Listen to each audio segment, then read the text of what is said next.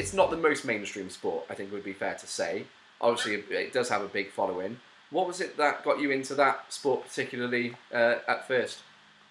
Yeah, you're right. Obviously, it's not. You know, you tell a lot of even like my friends that have known me for years, they still don't get it. So it's still trying to tell people what it is sometimes.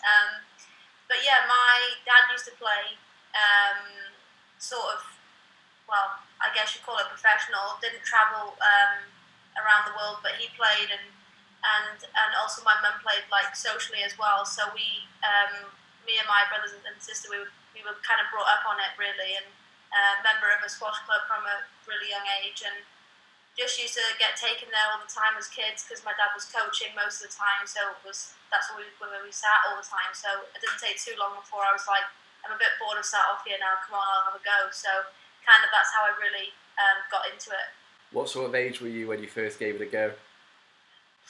I don't really know. I would say quite young. I always say, if people ask me, like, I would say 4 or 5 I started playing at, really. Very, very young. I probably went on a little before and just sort of, scraped the ball on the floor or something. But yeah, I would say pretty young, probably like 4 or 5. So this podcast, it's a merger of sport and Cardiff. Were you born in Cardiff, was it? Yeah, born in Cardiff, but moved up to North Wales, yeah. How old were you when you moved up to North Wales? 10.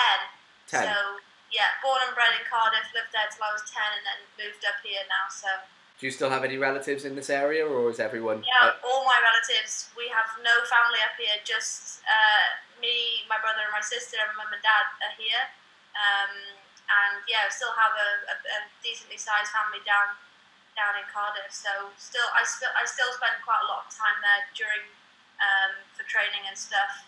So yeah, still feel like I'm half home when I'm there.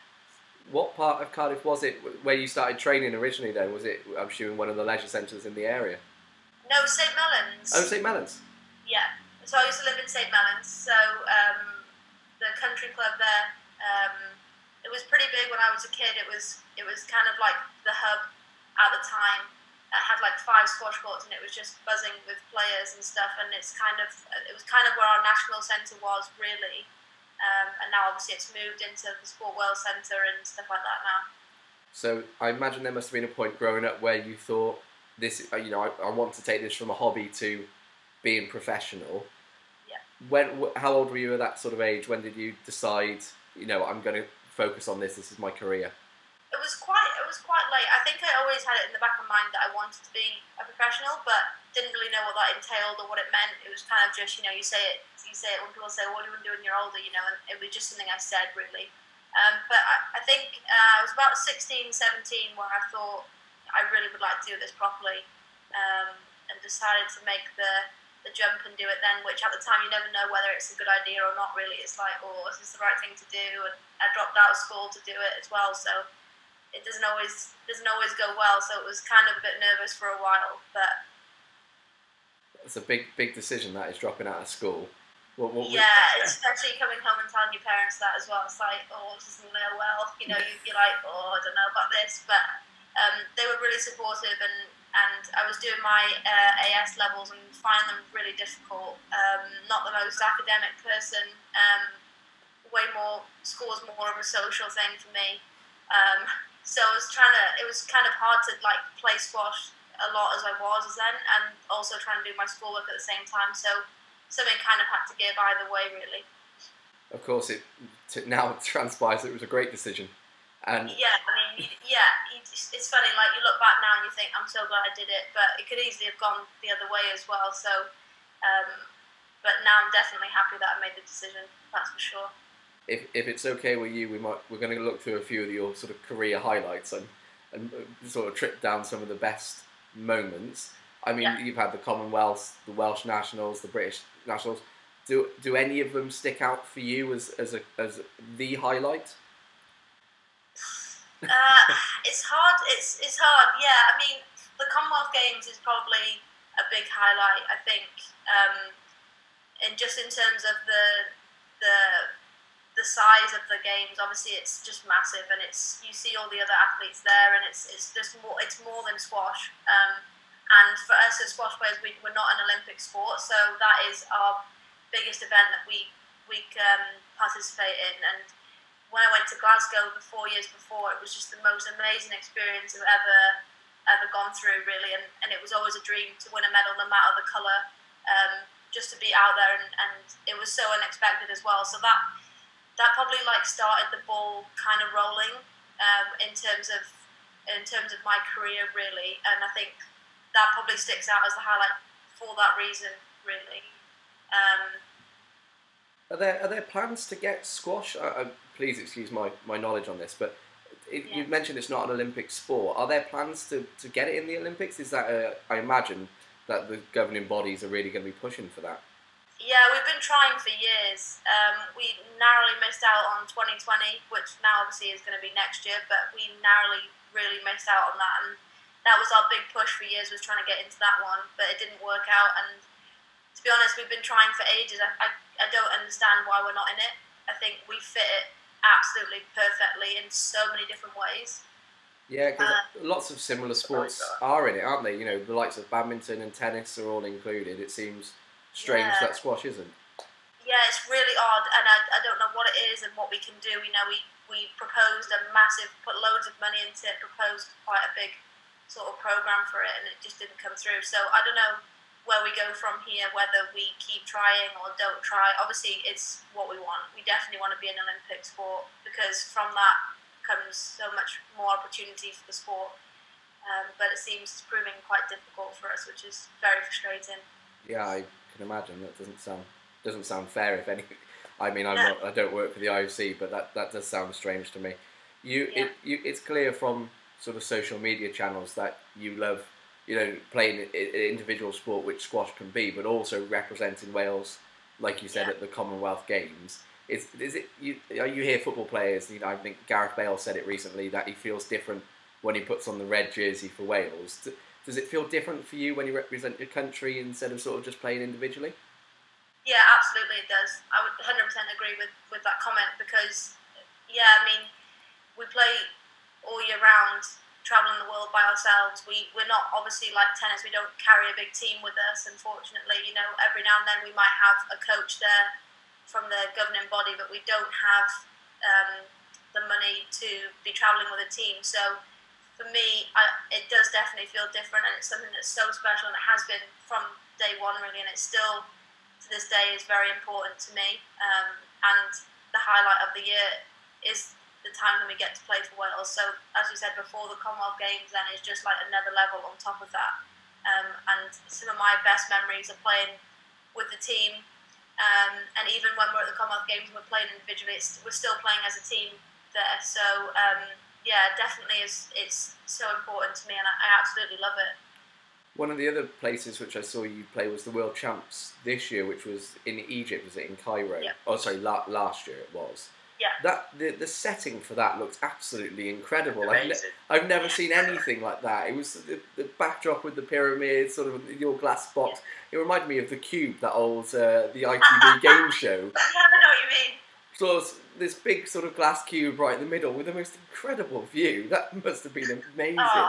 Honestly, it's the most unreal thing to play on that court. I've played there once, but didn't make it to the glass court to play on that court. So they use a back venue as well, just because obviously there's too many matches to fit on there. So that's kind of the show court. And it was like everyone, we were like, right, we've got to make the glass court. We've got to make the glass court, because it's just an unbelievable setting.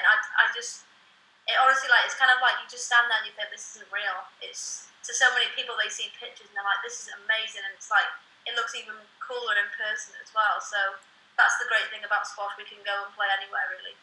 Okay, I'm distracted and was playing, it's just like, nice little view there. Yeah. It's definitely very easy to do. It's big in Egypt, isn't it? I'm not sure if this is the sort of common knowledge about squash, but loads of the top 10, 20 ranked players in the world are from Egypt, aren't they? Is it the national sport there? It's not. I think football actually is a national sport. Oh, really? Which still baffles me, because they are unbelievable at squash. I mean, it's the craziest country in so many ways. It's very like full on, but their squash is unbelievable. They've got off the top of my head, I think the top 10 the women, they've got about 5. Yeah. And the men is probably the same. I'm not 100% sure at this exact moment, but it's pretty close to that. It's unbelievable. And every time I go, I'm still baffled at the amount of children and people they've got playing at one time. Like, the age they start is a joke, and the amount of hours they put in at a young age is, honestly, it's crazy. And it shows now the level that they're playing at is, like, beyond anything else, really. Obviously, for a lot of reasons, you know, with what's going on in the world, this season was cut short, not just for squash, but for lots and lots of other sports. Your season got cut even shorter, didn't it? With an ankle injury in New York. How are you with that now? Is it everything recovered? Yeah, it's back to normal now. Everything's fine. It's hard to tell exactly how it feels right now, only because I'm not on court.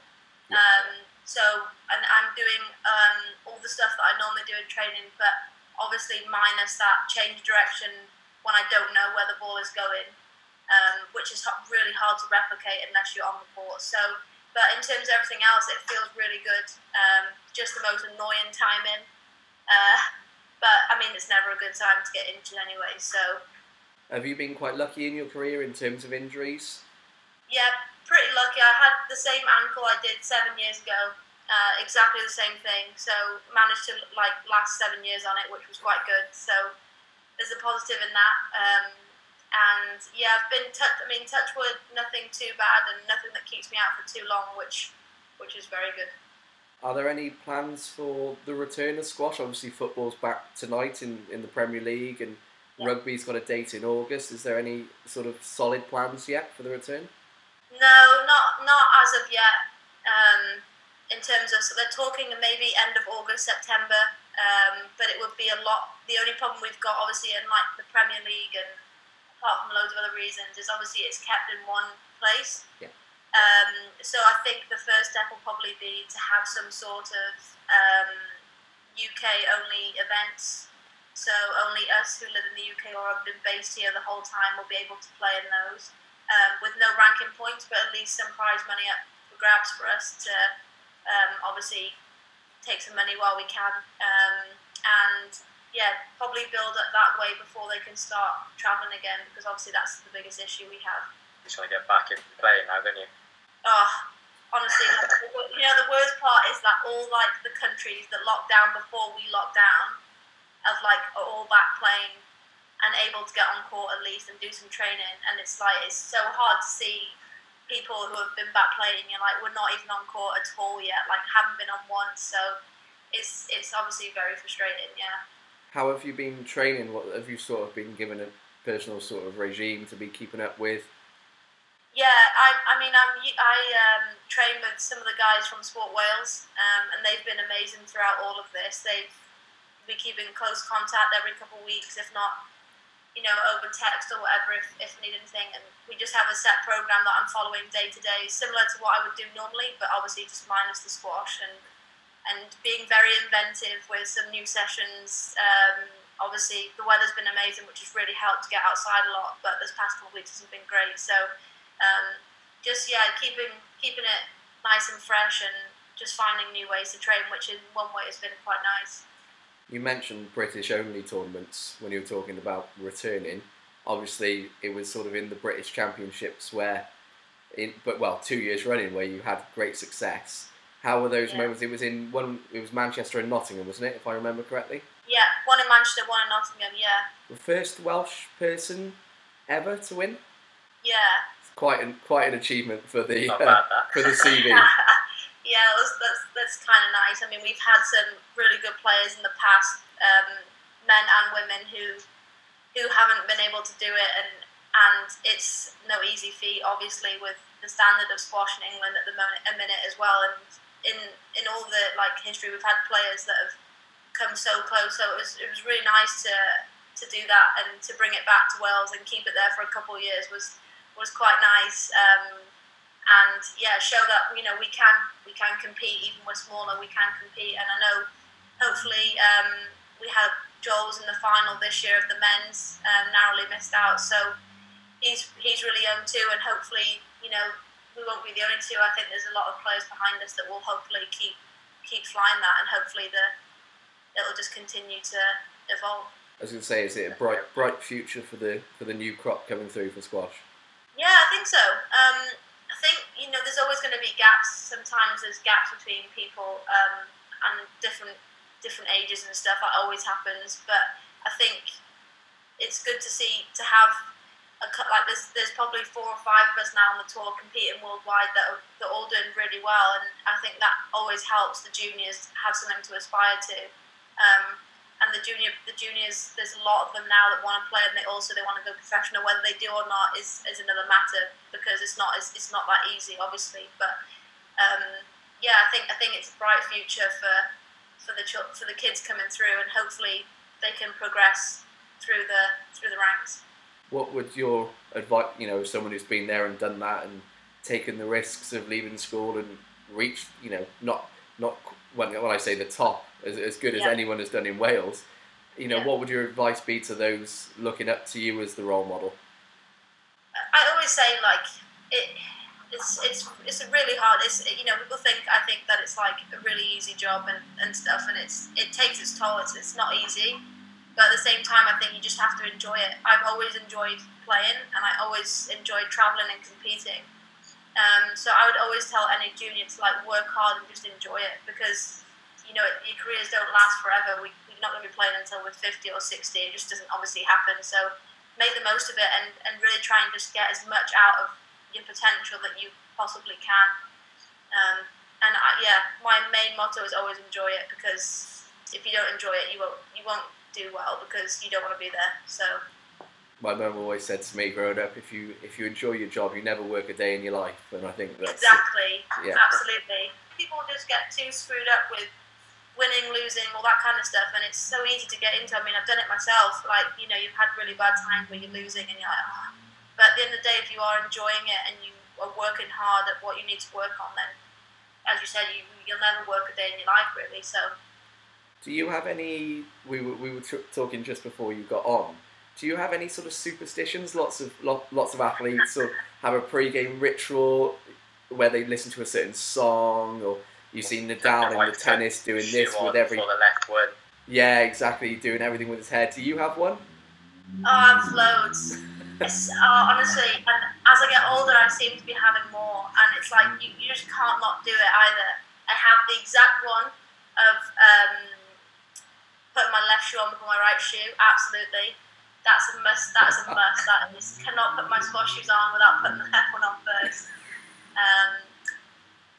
I have a few. I always like to warm up on the left-hand side of the court as well, which is not always easy if you get introduced onto the court second. It's not always the easiest thing. So that one's kind of doesn't really matter. But definitely, I think I have something I don't even know that I do. I bet. Have you ever put your right shoe on first and then gone no and taken it off to put the left one on? No, I have, and I'm like, wait, no, I've got to take it off, and rush to take it off. And yeah, certain things, like eating certain things. If I'm quite if I've started the week and I've won my first match and I've done something, I'll probably do the same thing the whole week. I love those sort of superstitions. You play a lot of football now, obviously not to the same standard as Tesni would be in squash. But do you have any quirks? Do you have anything that you do? I used to have to put my left shin pad on first. It's same thing. I don't know, similar way, but I just don't know why. If I put the right one on, literally have to take everything off again. I think it was weird. Was it Kelly Holmes who used to talk about her sort of ritual before a run in the Olympics, and she used to wake up at the exact minute and eat at the same minute, and all these things. It just is crazy, but it's funny how many sports people do it. Do you any of your colleagues, or sort of do you know any of the other squash stars that have a quirk? A lot of them do, and it kind of depends where they come from as well. They kind of so many people have so many different things. There's a few squash players that you can tell they won't. They have to let you walk off the court first, or they'll have to hit a certain shot, and it has to be a good one, and then they'll walk off. And you'll see them mess it up a few times, and they're still going. And I'm sat down in my chair thinking, you want to take some rest, you need to sit down. There's definitely a few different quirks of certain things, and people are very particular You know, you've travelled the world playing it, and we mentioned that beautiful course in Cairo. Is there any other places where you've been, or sort of any places in the world which your job has taken you to, which you'd love to go back to? Yeah, I think one was Cayman Islands.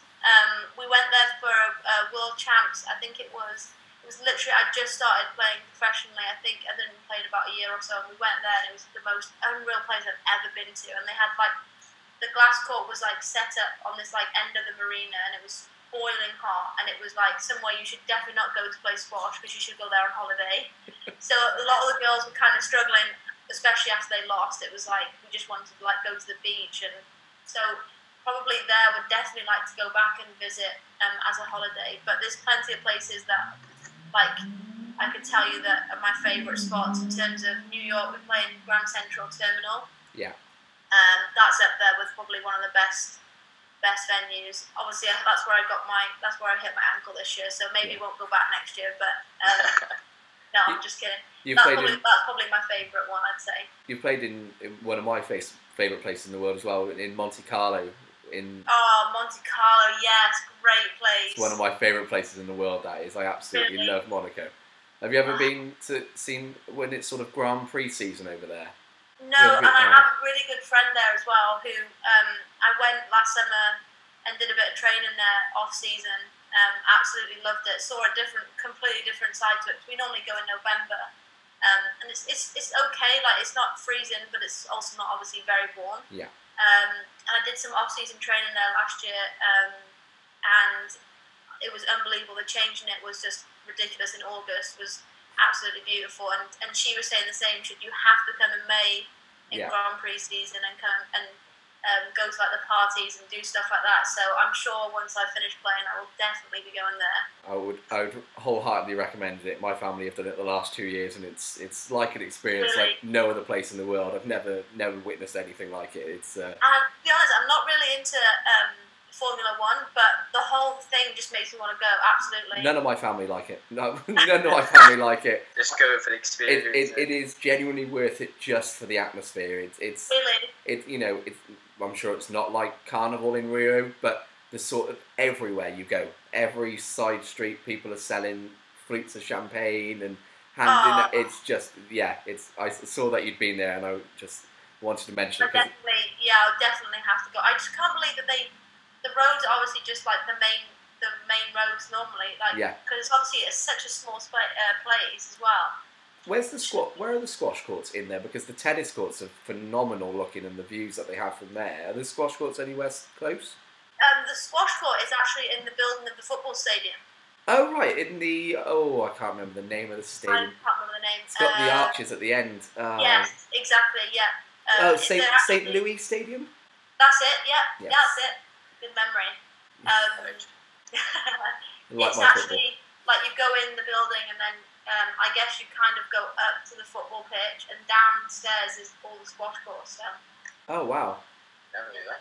It's that's a strange looking stadium as well with those arches. It's where Monaco play, isn't it? But I went to watch a match last year there, and it was amazing. But it was completely different. I mean, I follow Liverpool, like massive Liverpool fan, and I've never been to a better stadium than Anfield. And I was sat there thinking, this is really weird. It was such a different atmosphere than an English stadium, that's for sure. You've made a definite friend here with that. Like we're both big Cardiff fans, huge Cardiff fans, but Niall, we both say Liverpool are our second team, but Niall, good choice. Niall particularly would say. Are you looking forward to the game on the weekend then? I can't wait. I'm firstly looking forward to tonight, because we need Arsenal to win tonight, and then hopefully we can do it on Sunday. But win Sunday and then go out celebrating.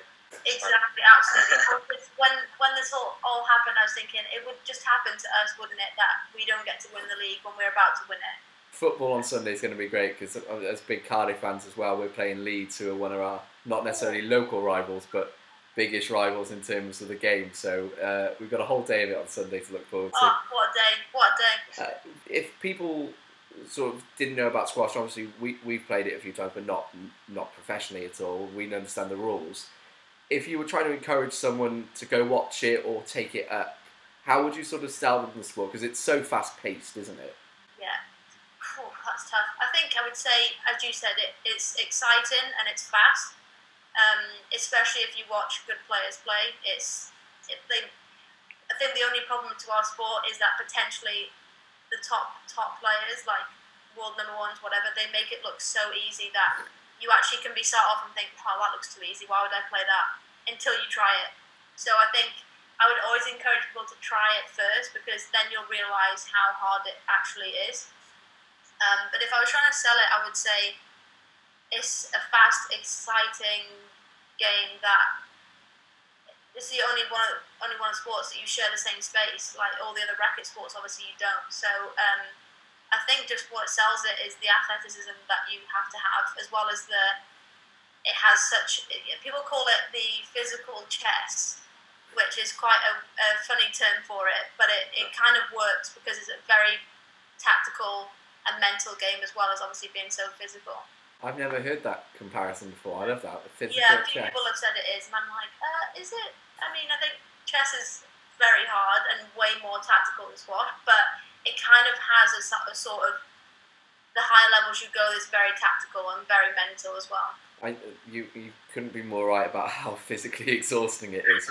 I've played a few games of tennis and gone, that was tiring. After a few games of squash, you're absolutely lying down on the floor, exhausted, because it is constant, and you're turning. You know, with tennis, it's very much sort of side to side. You know, sometimes there's the net shots, but you're all over the place, left, right, twisting, turning. So I think it's very physically demanding. That's for sure. Yeah, absolutely. Tesni, thank you very, very much for joining us. No problem. Thank you for having me. Enjoyed it. No, massively appreciate it. We will keep an eye out and hopefully speak to you again in the future after another success in another tournament. Hopefully. Thank you very much. Thank you very much. Thank you for joining us. Thank you very much.